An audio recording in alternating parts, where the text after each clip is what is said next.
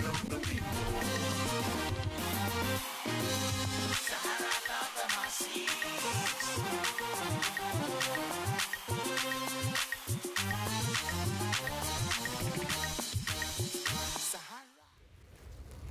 SaharaTV, you're welcome back. So we continue with a discourse on this historic day, the events and issues related, and also look forward into the future to see what Nigerians expect from President Buhari, who was sworn in not too long ago. On the line, we have Kayode Ogundamisi. Kayode Ogundamisi is a campaigner. He's a human rights campaigner.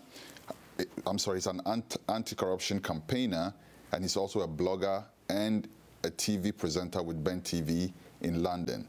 Mr. Ogundamisi was also a member of the National Campaign Committee for President Buhari.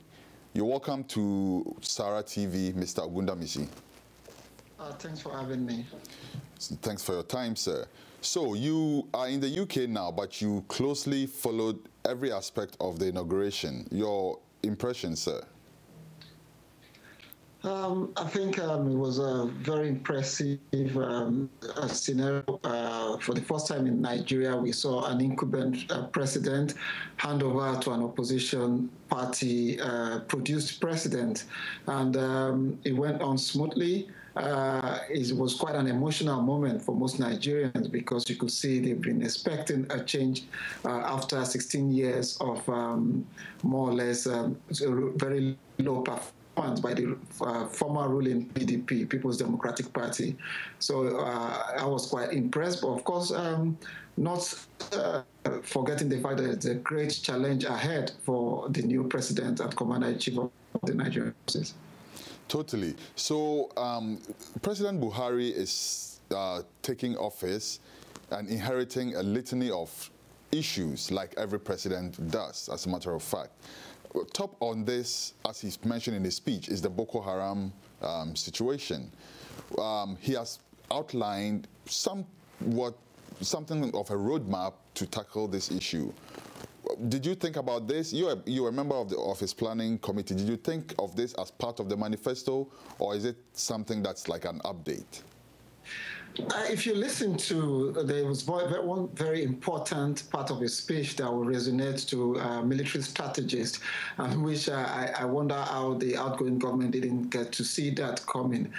He said there is no way you can defeat Boko Haram by basing your command and control structure in the comforts of your condition offices in Abuja, and he made it clear that he's going to relocate the command and control structure to Maiduguri so that generals who have been feeding fat on the resources of foot soldiers, their salaries, their welfare would go to very close to the theater of war, and they know that they need to submit to the welfare of the brave men and women who fight to provide security for millions of Nigeria, but especially our compatriots in the northern part who have been in the state of war in the past 7 to 8 years. Buhari had made it a very huge part of his campaign that the insecurity in Nigeria, especially insecurity in northern Nigeria, will be a very primary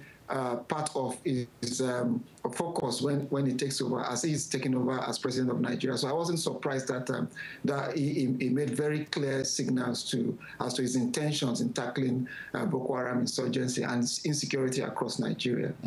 I'm sure this will be great news for a lot of our army staff, especially the foot soldiers, as you referred to earlier on.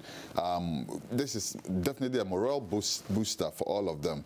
But there are other Nigerians, and indeed other non-Nigerians who would suggest that this is just semantics. How much impact is moving the head of the army, if you will, the head of the command to Maiduguri? They are not going on the field to fight. How much impact do you really expect this to make? Well, you're right, and for those of us who supported Buhari to emerge as a president and commander in chief, the support we're giving him is not an unlimited support. It is tied with demands that are genuine demands made by the Nigerian people. That you have to walk the talk. You can write very fine. You can deliver very.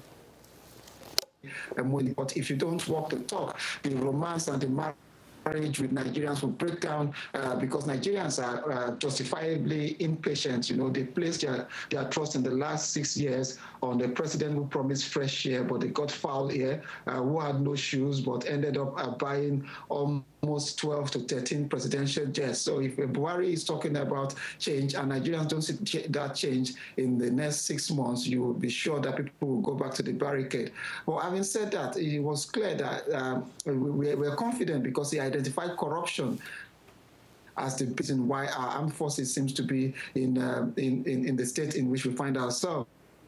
First, when you say move the command structure, you're talking about that senior army officers who end up being contractors, who end up just feeding fat on the resources that are meant to purchase equipment for our soldiers, will go down there and see what is happening, and if they fail to do what they are paid to do, they're kicked out of our military.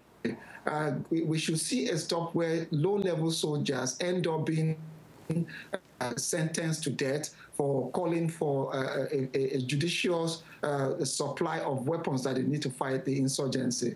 So I am quite confident that knowing President Buhari's antecedents as a former military ruler who dealt decisively with Maitasene insurgency when he was military ruler, that he would see this as one of the serious business of government that he should address.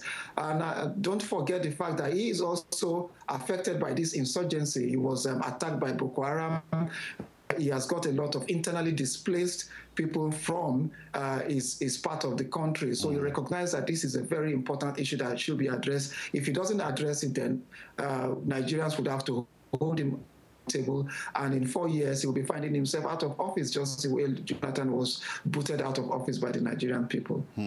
So the president has also indicated that there will be no witch hunting. He says he has no interest to pursue anybody, you know, on those grounds.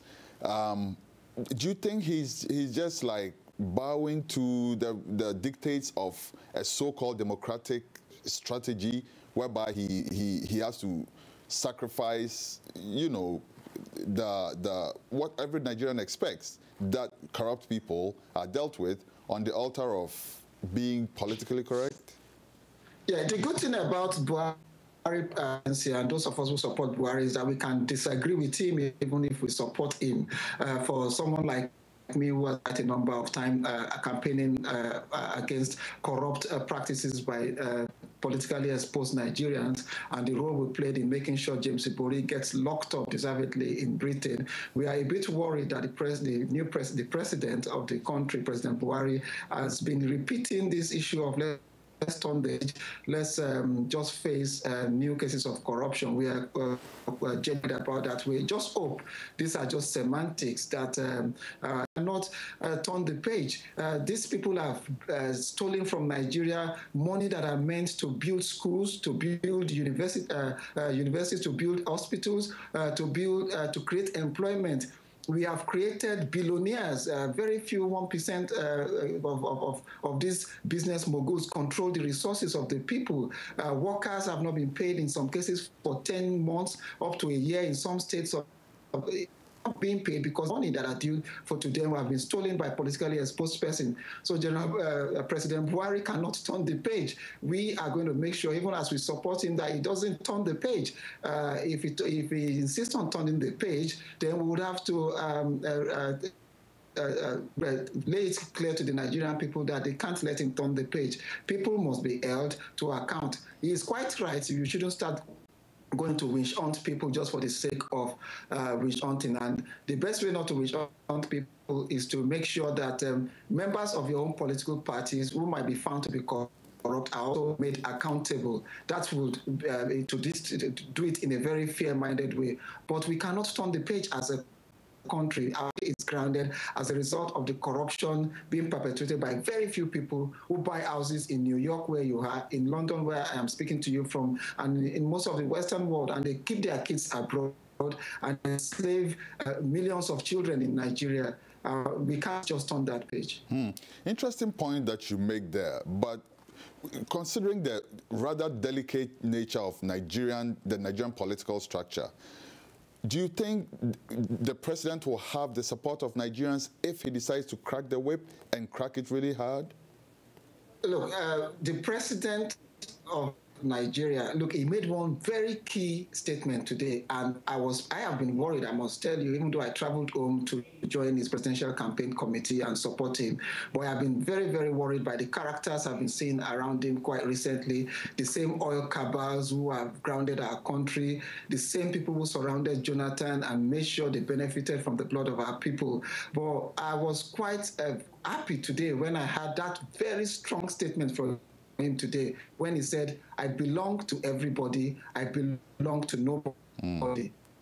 That is stamping his of independence, and I hope he recognizes the fact, and I hope that statement means he would only derive his mandate from the Nigerian people. The Nigerian people are yearning that people should be held to account, not just Goodluck Jonathan, presidents before him, public office holders before him. If the president is able to crack down on every Nigerian, including people who are not in public office, and people see proceeds that are recovered, invested on the economy, invested on education, invested on healthcare, it will definitely have the support of the Nigerian masses. It will even have the support of even people who did not vote for him. I think he's old and smart and wise enough to recognize that he got elected because Nigerian people want change, and just want change from PDP to another PDP called APC. They wanted a transformation of our politics from business as usual to change into a time when people can know that the laws and the institutions of the countries will work for the benefit of the Nigerian people. And finally, Kayode, 100 days, it's now very official. He's no more President-elect Buhari. He's now President Buhari, President of the Federal Republic of Nigeria. What do you expect to see in his first 100 days in office? I expect the major thing I do expect is a symbolic change in the way public office holders live their lives. Exemplary. It doesn't cost anything if we see our president going with less number of entourage, stream the number of political appointees, restore confidence in the institution by not interfering in other arms of government, by letting things run. Those are smooth. And then if we would also be looking at how much he's going to spend on his food. The last president spent over $1 billion naira on food alone in the presidency. The exemplary leadership would give people a signal of where the government is, the direction of the government. I must say that inheriting a country that is crippling, a huge debt, almost $60 billion in debt, and the Nigerians would want to see how he's going to go about chasing where those money has been hidden by those who took those money away, and then identifying the problems of the society, how he will go about uniting Nigerians in the sense that, remember, South and the southeast of Nigeria did not vote for him in large numbers. So people will be looking at how he's going to reconcile with that part of the country. And we are going to hold him accountable in 100 days' time. And I am quite confident that he's capable. Well, of course, it's cautious or optimism, knowing that his government and the party that brought him into power was a coalition of the good, the bad, and ugly of the Nigerian society. Very interesting. You are a journalist. Are you one of those who is ready to give him the first 100 days without any comment and then pick up your critique of him after 100 days? Or you think he should hit the ground running and the press should actually be on his tail from day zero? even when I was appointed as a member of his National Campaign Committee, I still held him to account. I think it is the role of everybody who supports Buhari and whoever does not support Buhari to hold the Buhari administration to account right from day one, right from today. Like, there are some things I did observe today that I didn't feel comfortable about. I wasn't fearful in mentioning them because it is only when you hold them to account from day one that they make sure they don't make another mistake. The first criticism was when the first lady, the new first lady, on Twitter was sort of making policy statements, and as this is not acceptable. We are not going to replace an Empress Dame Jonathan with another Empress Aisha Buhari. And to our credit, they changed direction. They deleted those tweets. Even yesterday, when she was being referred to as the office of the First Lady, Nigerians on social media said that is not acceptable, and that was adjusted. And those are the kind of reactions we want from those who govern our, that those criticisms were taken on board and adjustments were made. So it's a sign that change is here to stay, hopefully. Kayode Ogundamisi, your time with us is very much appreciated, sir. Thank you so much. Thank you very much. Kayode Ogundamisi, blogger, TV personality, and democracy activist. SaharaTV, stay tuned. There's more coming.